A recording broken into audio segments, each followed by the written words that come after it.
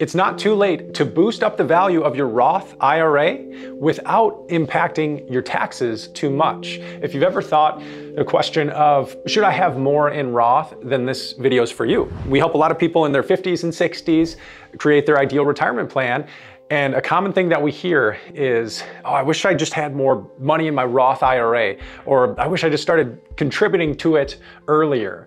And I usually just remind them of that old Chinese proverb. You might have heard this one before, but it's the best time to fund a Roth was 20 years ago, but the second best time is today. I think it went something like that, right? But you might be thinking to yourself, well, I can't fund a Roth because my income's too high, so I can't contribute, or I'm already in such a high tax bracket already, it doesn't make sense for me to do that right now, or it doesn't make sense for me to even convert from my IRA to my Roth IRA because of that high tax bracket. And if some of these terms are getting confusing in your head, I'll explain these coming up. But if you're thinking that, or if you're looking at the value of your IRA and your 401k, and then you're kind of mapping it out over the next 10 or 20 years, and then you're starting to think you might have that thing that they call a tax time bomb. When you get to your 70s and then you're forced to take out of those pre-tax accounts, I'm gonna share some ways to think about your tax efficient withdrawal strategy so that you can maximize the amount that you get into your Roth and then also pay less tax over your lifetime. So let's zoom out for just a minute and do a quick refresher on some of these concepts before getting into the ideas. So one big thing here, we're already on the iPad, we've got three main accounts that we're talking about, right? You've got the pre-tax accounts, which is kind of like your 401k or your traditional IRA.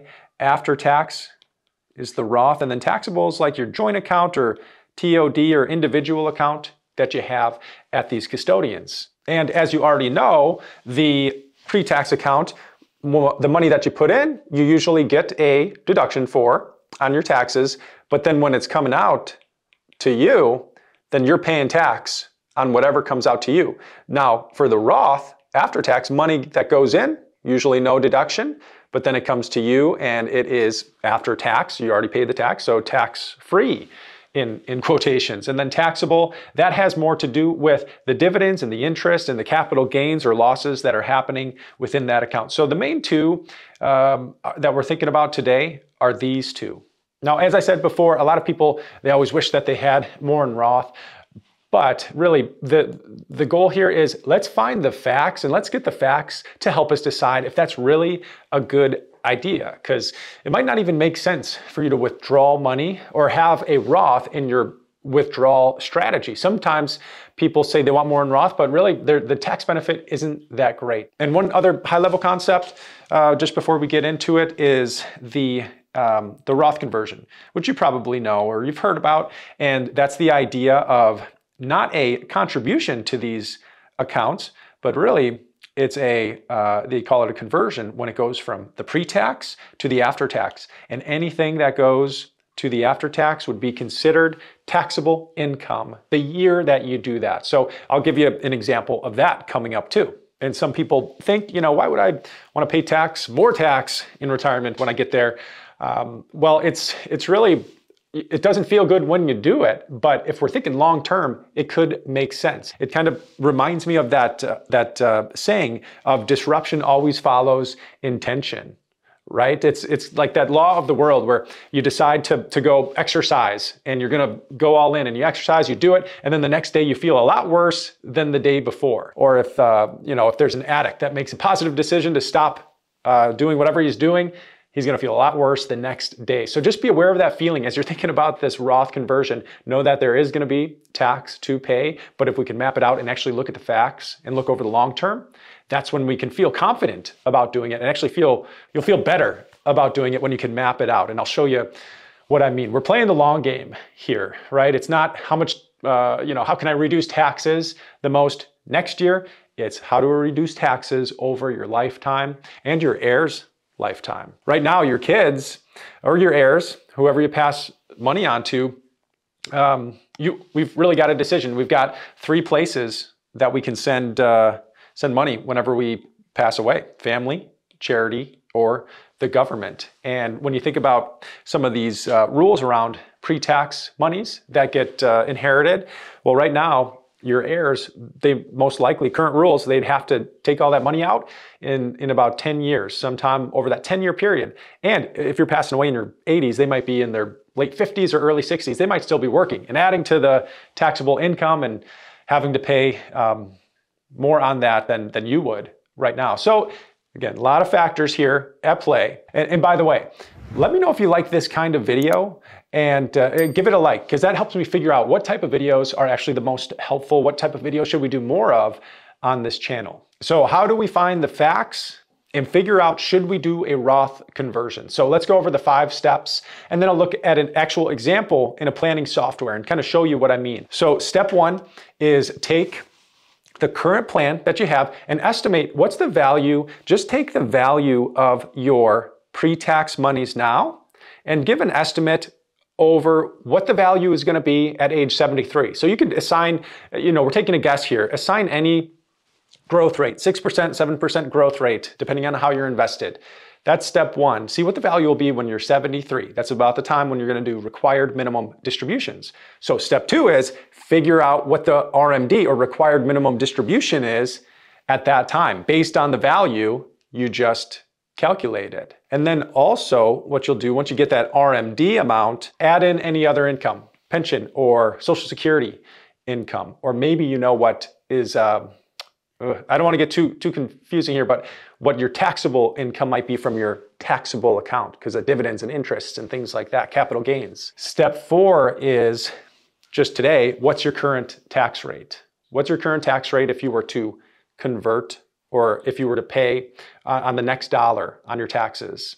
And then think about what's your current tax rate when you're at that point in the future, age 73. So here, let me draw it out for you, because make it a little bit more clear. So all we want to do, really, here's the timeline. Pretend you're 60, here's 73. What's the value of your IRA now? And then what's the RMD, right? That's the required minimum, plus just say Social Security. And then maybe that's just going to be, it really depends. Everyone's different here, but maybe that's just going to be 100K. And your income right now might be 150K. So that helps you make a decision on do Roth conversions make sense? Does contributing to Roth IRA make sense? And then now some people, their RMD, is 400,000. And then you look at the difference there, and it helps make it clear. Now, whenever we get into the numbers, it can be hard. So there is a tool that I like to use. It's the DIY retirement planner, my favorite DIY retirement planner, below this link, which helps you look at Roth conversions and strategies there. So check that out. But let me show you an example. This isn't, the example I'm going to show you is not the planner, but it's our own software that we use just to kind of show you what it looks like and what the strategy is behind all of this. So let's see, here is someone retiring early, right? This is just an example modeled off of someone. And don't pay attention to the values if you can see them. This is just an example. And let's see, so he's retiring early, and then this is him at age 75 when RMDs start to kick in, required minimum distributions from his IRAs. And we can see his tax, by the way, this is his total taxes paid over the next however many years this is. But what if we switched up the strategy a little bit? And in these lower tax years, we started converting. So moving from IRA to Roth IRA. What's that going to look like? So here's an example. So if we start purposefully paying more taxes now over a period of time, converting money from IRA from traditional IRA to Roth, then look at all the tax savings he's going to have. And you can actually get the real numbers, calculate the actual, dollarize it, even though dollarize isn't really a word, you can actually see the real numbers and see if then it makes sense. So that helps you make a more confident decision about whether you're paying tax now or whether you should just do it later. And by the way, we're going over a lot of things here. If this is your first time here to this retirement channel, I'm Dave Zoller, and I own Streamline Financial with Tim and Luke and Sean, and we've helped hundreds of people create their ideal retirement. So if your advisor's mainly just focused on investments in retirement and they're not thinking about what we're looking at today, tax planning or tax efficient withdrawal plan or income planning, then click on the Get Started button on our website for a free planning session. So if your scenario looked something like this, we can see that we're not doing the Roth conversion while they're working, but only when they stop working and earning an income where all of a sudden their taxable income goes way down. That was the time to do the Roth conversions. That was the Roth conversion sweet spot, at least for this scenario. So there might be something like that for you, but do the evaluation, maybe check out the calculator or talk to a CFP professional, and they can help model that out for you as well. Because as you think about it, there's really only a few things we can control in retirement. It's how much do we want to spend? How are we invested? And then what are the costs associated with that investing?